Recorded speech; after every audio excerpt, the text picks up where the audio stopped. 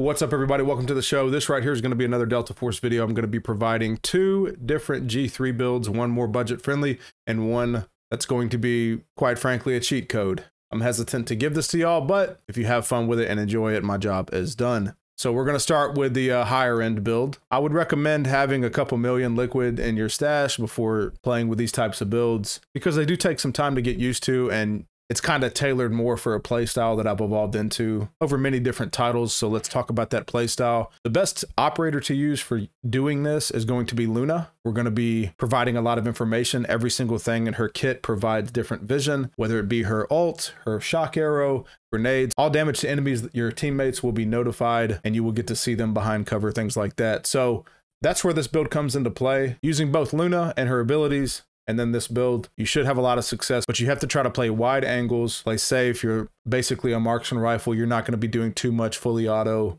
close range fighting with this type of stuff, but we're going to kit it with a laser so you can survive if you do get stuck in that situation, someone pushing you, things like that. Maybe you decide to go to a safe or whatever. Nonetheless, this is about a 250,000 build. So let's start at the top, at the tip. We're going to be doing silent suppressor. Can't calibrate these, but go with the silent suppressor. You're going to be going to the laser. I like the blue laser. It's easy to see. I'm going to show you why in just a minute. You can actually map people at 50 meters with it pretty consistently with this build. So go ahead and go with the blue laser. On the angled grip here, we're going to calibrate it, max both. I'm going to touch on this once, so I ain't got to repeat myself. This build, we're going for maximum movement when we're not aiming, right? So if we do get spotted or counter-fired, we can strafe, get out of the line of fire, things like that. And then maximum control. We don't really care about ADS speed, ADS movement, none of that stuff, because we are a glass cannon. We're sitting there putting damage down range, and our playstyle doesn't really get into trading too much and high movement types of engagements. Go ahead and get you a 50-round drum mag if you can't afford it. If you can't, then you probably shouldn't be doing this, but you can do the other one. It doesn't really matter. Get the skeleton grip, and we're going to calibrate it right here for movement stability again, extra control. And this stat right here is very important. It sucks that you're losing this. Aiming stability while breathing. Again, we don't care about hip fire. Aiming stability while breathing, it's going to sway, but you need to get in the habit of when you aim in. The lungs and holding your breath in this game is actually very long. So get in the habit of when you aim in to touch shift, put it on a toggle if you want to play it that way. Mine's on a toggle, and hold your breath because it's very important. Then you're going to go to the 416 light stock. You don't have to go crazy with the stocks here. It doesn't make that much of a difference, so you can save a little bit of money. Again, maxing it out for firing stability here in this case, which is nice, and then extra control. Again, we don't care about these two stats too much. Probably wondering why I don't have like a recon scope or the LPVO or something like that. You can go with the hammer if you want. I don't like them, but the red dot is nice. So if you want to go that route, go for it.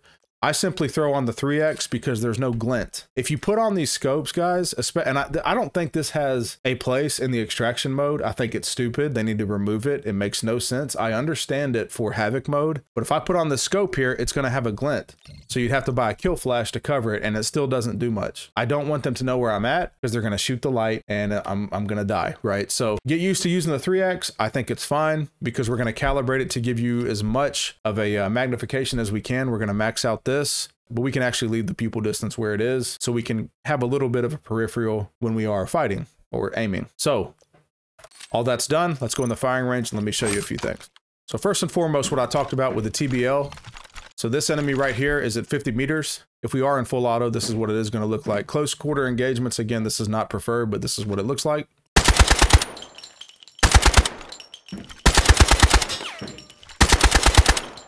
Pretty smooth. And then even at range, if your shot starts to suffer, you can just tilt and mow them down. But again, now let's talk about using this in single shot. I'd recommend always having at least M80s if you can. When we aim in, we're going to hold our breath and we're going to just tap. All right. You're going to get a lot of assists. Again, you're giving them information every time you shoot.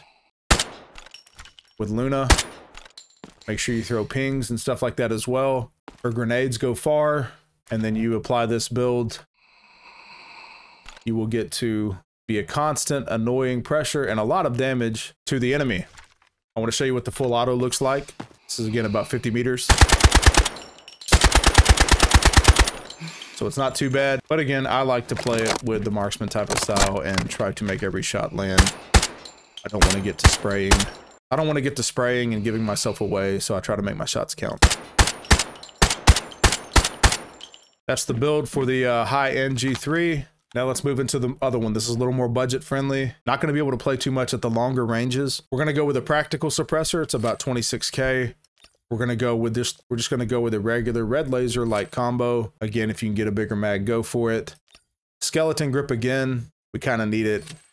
It's just better. The other one hurts our control and stuff too much. So we're going to calibrate it the same way. This one, I set the thickness at about 14 instead of maxing it out.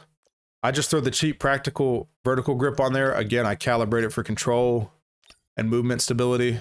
The practical tactical stock, I'm going to calibrate it like this, 50 and +2. And then the reflex sight, max out the zoom so you can have a little bit of a magnification. And this build's going to be about half the price of the other one, so it's nice. So first we'll start with the laser. Again, always turn your lasers off. They come on automatically when you have that sight toggled. So always leave them off. I'll show you what full auto looks like.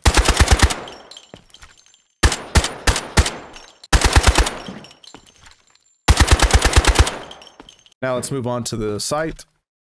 Again, we're holding our breath. But again, we're going to try to shoot M80s or better here.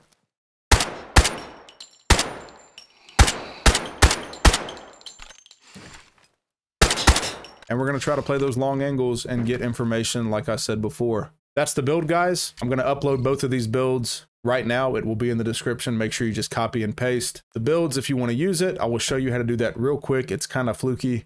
So you're going to buy yourself a G3. You're going to go to modify. You're going to go to loadout. You're going to go to share loadout and you're going to import. Copy the whole code after the dash in the description. After it's applied, it's going to show, like if you do this right here, pre-apply. Now you're previewing. You're probably wondering, well, why I want to buy the items.